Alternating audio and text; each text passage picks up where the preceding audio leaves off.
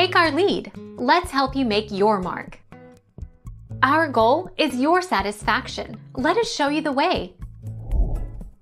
Igneous rocks form when magma, molten rock, cools and crystallizes, either at volcanoes on the surface of the Earth or while the melted rock is still inside the crust.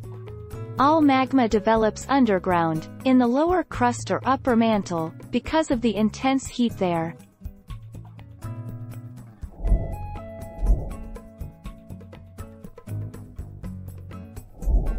Take our lead. Let's help you make your mark.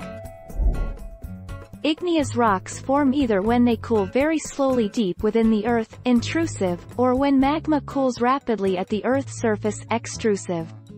Rock may melt to create magma if temperature increases, pressure decreases, or water is added.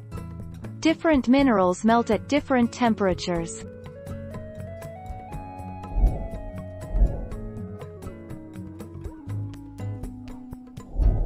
Make your mark. Take our lead.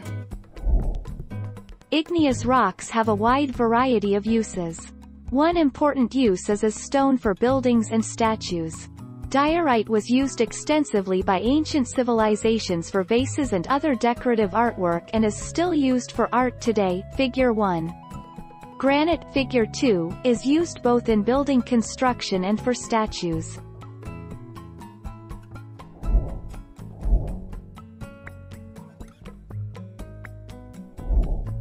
Take our lead.